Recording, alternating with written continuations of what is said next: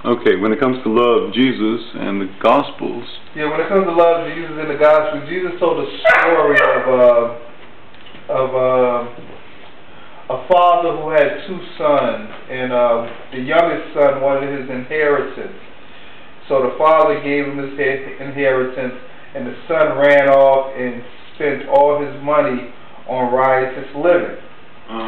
And after he spent all his money, he found himself homeless. He found himself, as a matter of fact, eating with the swine, which is a strong statement in itself, because Jews don't even eat swine, and this young fellow was eating with the swine. So after he came to himself, this guy says, well, look, my father's servants eat better than me.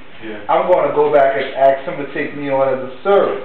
So he goes back to the father, and the father sees him and welcomes him in, and the son is saying, just take me back as a servant. And the father is saying, a servant, are you crazy? I'm paraphrasing, of course, but are you crazy? He put a ring on his son. He told his servants to kill the fattest calf. They threw a party because the son had came back. And while the party was going on, the oldest son heard the party going on. So he asked one of the servants what was going on, and the servant told him that his brother was back, and the father threw him a party and things of that nature. And the oldest son got upset.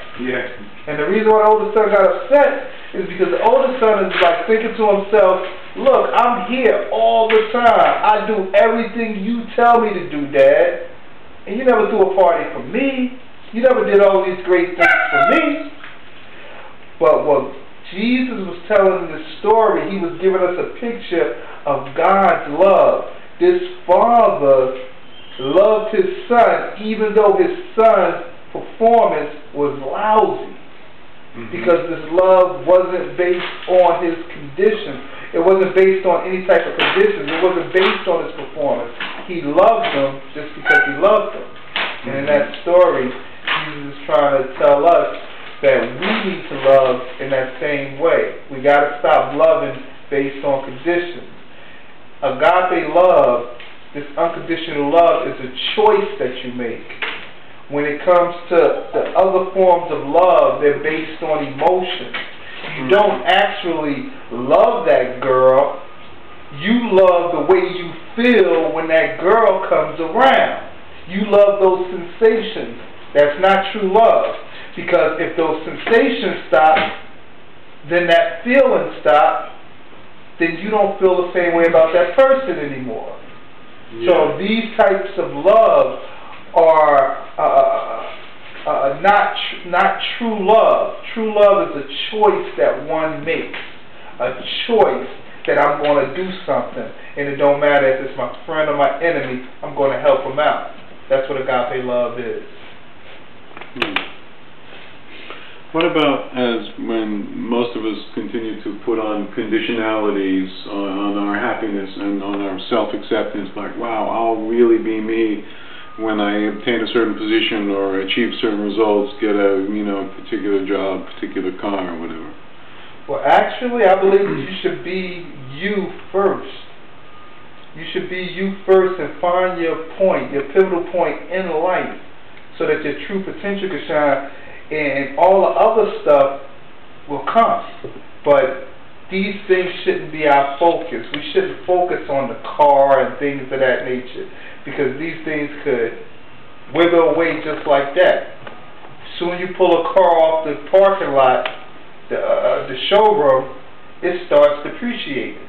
Why would you put your whole being of love into something like that when it could go just like that? And when it goes just like that, then your heart is going to drop. And that story is told in the story of Jonah, who put his love in a plant that was here one day and gone the next.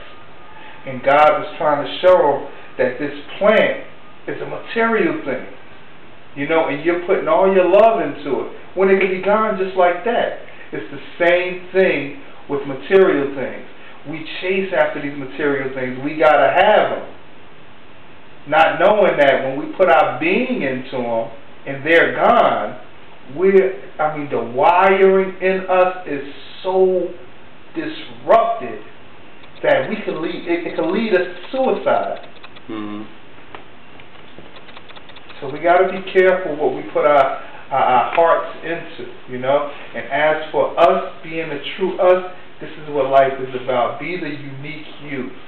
You know, don't put on these different coats and you got on all of these coats where you don't even know who you are anymore. Be who you are. Jesus, if Jesus was a family man and an executive and a husband, guess what? He would have been, in the morning time, Jesus at the office. Then, in the afternoon, playing with his children, he would have been Jesus again. And then, at nighttime, with his wife, he would have been Jesus again. He wouldn't have been all of these different coats, all of these different labels. You understand what I'm saying? He would have carried these labels, but he would have been himself in all of this. Mm-hmm. Yeah, I've seen a diagram of the human ego drawn. I think it was a book, an Ouspensky book. And this diagram was like a circle that was cut up into all kinds of different pieces, sort of like a pie, or rather more like a grid. Mm-hmm. And there was an I in every one of these little boxes of the grid, so that the general ego, the commonplace ego or sense of self, is split, where one thing in one moment and in one role, and another thing in another moment or another role. You're saying that regardless of what role we play, our real self is essentially always the same. Well, no, our real self should always be the same. We change roles. I mean, we change roles as we go into these different rooms. We put on a different role. We put on a different coat. But the idea is not to put on a different role. The idea is to stay yourself as you enter into these different rooms. Never lose yourself in these rooms. Okay, and the big question is how? First, you got to know who you are. Let's take Christ again. Christ knew who he was. You got to search within yourself to find out who you are. And you're not going to find yourself in religion. You have to get out of the box of religion. You have to search within and find out who you are. What you got to know is we are consciousness. We are souls. We are not physical makeup like this body. This is not me. That's not you. There's something inside that body that's you. And you were speaking about the ego earlier. The ego is the identity that's created for this world. You are consciousness, and consciousness constructs the identity for this physical world. And you develop a personality within that ego. And the whole purpose of the ego, in the beginning, the reason why a lot of people draw it as a square inside the circle of consciousness is because this square is supposed to eventually, ultimately, become a circle. That's you taking the fingers or the energy that's pointed at you and start pointing it outwards, because that's what consciousness is. That's what God consciousness is. So in this reality, God, this consciousness forms this square, which is the ego, and you go through these 4 levels. And remember, I was mentioning the 4th level, the highest level, Christianity terms as eternal life, life eternal.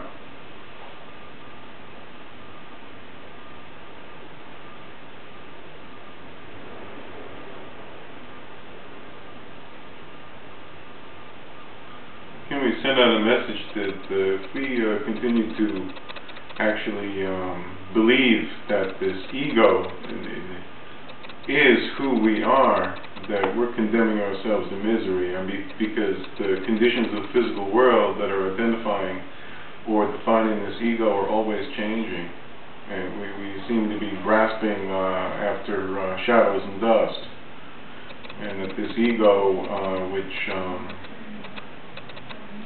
the Kimarika film worded it so, that has this goal of trying to be greater than the true self, but really it's a false sense of identity. Really, is it false what? That the ego is a false sense of identity. Yeah, the ego being is separate and of course and alone, right, and vulnerable. Yeah, well, the ego is set up. It's set up as a program to create an identity, but at the same time, the identity is supposed to grow to agape. It's supposed to grow to unconditional love. It's supposed to grow to a circle. It's supposed to shed this square and become one with consciousness.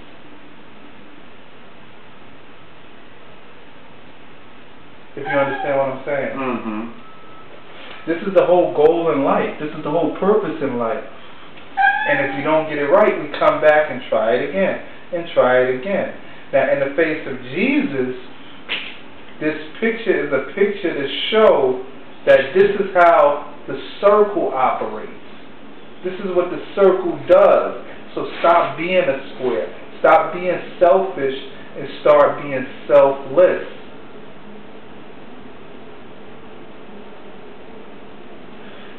We know it's easier said than done because the program is like so embedded in us, but this is what life is about. This is where our struggles come from.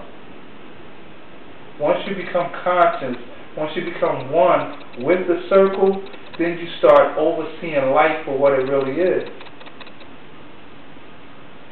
Mm-hmm. Then you're able to maneuver through life with the help of the universe, with the help of consciousness. Life is no longer your enemy, but it's your friend. And there are some people that want to stay in the square. They don't want to be conscious. They don't want to be a circle. They want to be greedy.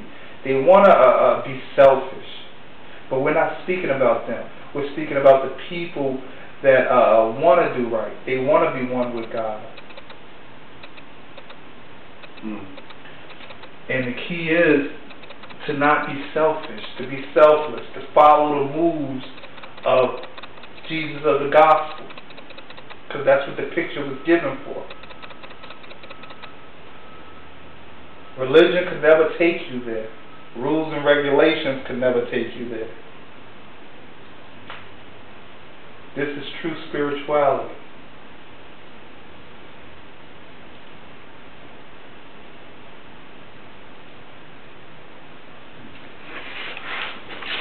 That was a nice sentence right there. How about we end that one? Let's start another one.